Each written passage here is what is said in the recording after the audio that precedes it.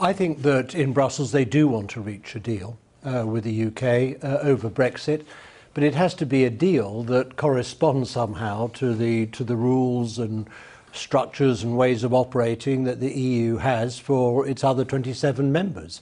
And the problem for Mrs May, in my view, is that what Chequers has done has, in a sense, taken her across a sort of Rubicon. I think she's deserted her previous approach.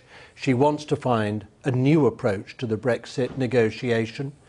And she has crossed the Rubicon, but leaving a very, very large number of Tory MPs behind her on the other bank. And she's still got her red lines. And she says she's still got her red lines, but of course we're not so sure that she has. But here's the problem.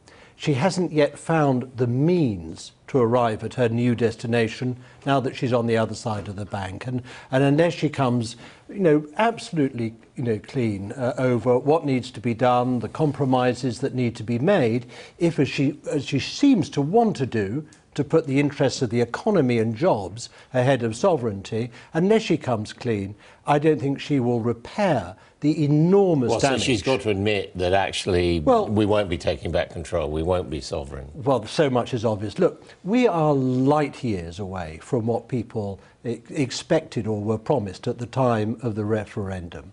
The whole negotiation over the last 2 years has been a complete shambles. Not surprisingly, people are disillusioned, and that disillusionment for many is now turning to anger.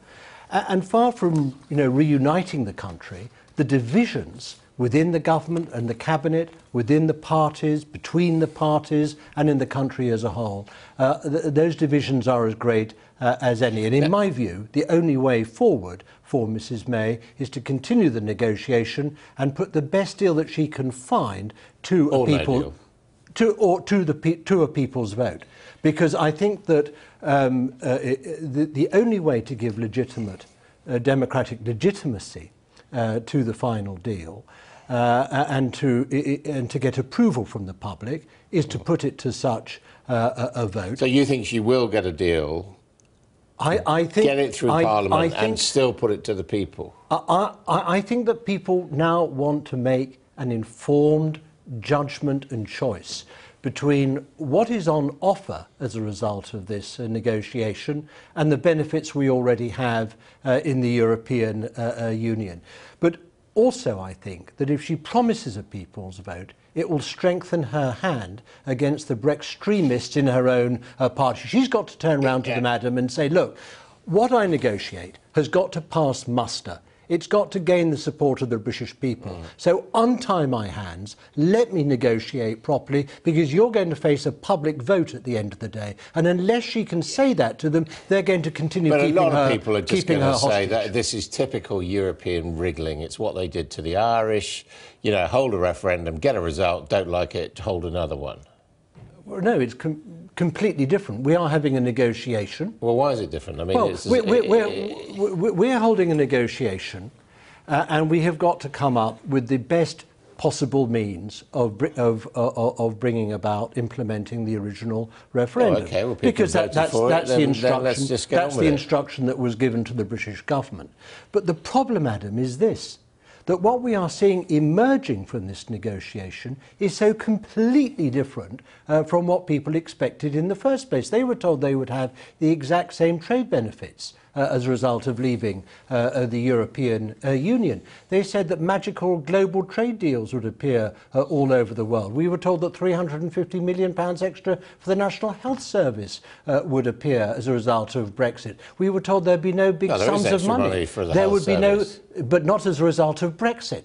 And we were told that there would be no large sums of money being parcelled over to the European Union again, and that promise has also already been broken. So people's disillusionment, I think, has sparked this shift in the polls. But that's them giving us a bad deal. What you've got to do is to sell staying in something which 17.4 million people wanted to leave. What the European Union are doing are offering us the very best deal that they can.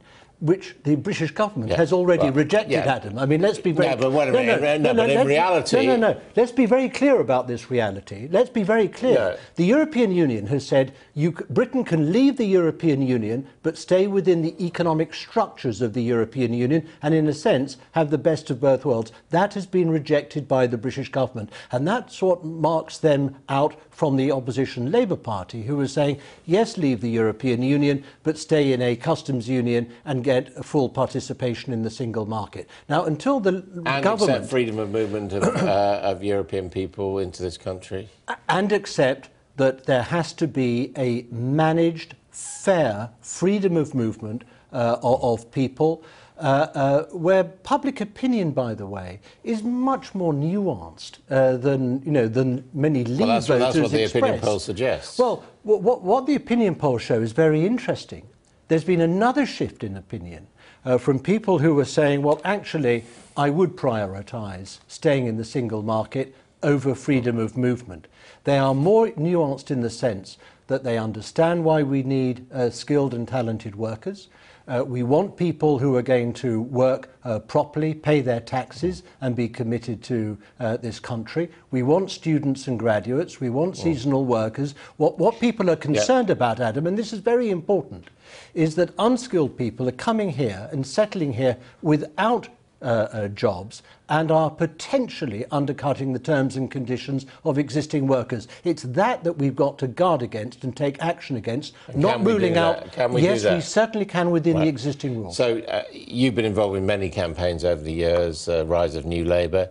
In your heart of hearts, do you think this is really going to be reversed, that Britain's going to stay in the European Union? What's important for me is the principle of giving people a vote. In my view, the only way we're going to give democratic legitimacy and approval to the final deal is if the people themselves can sign off on it. That's what's got to happen, and I think that Mrs May will be greatly assisted in dealing with her own party if they know that that public sanction, that backstop is in place at the end of the day. People have got to be able to make an informed choice, in other words, and judgment between the best negotiation Mrs May can produce and the benefits we have existing in our membership of the European Union. Lord Mandelson, thank you very much indeed.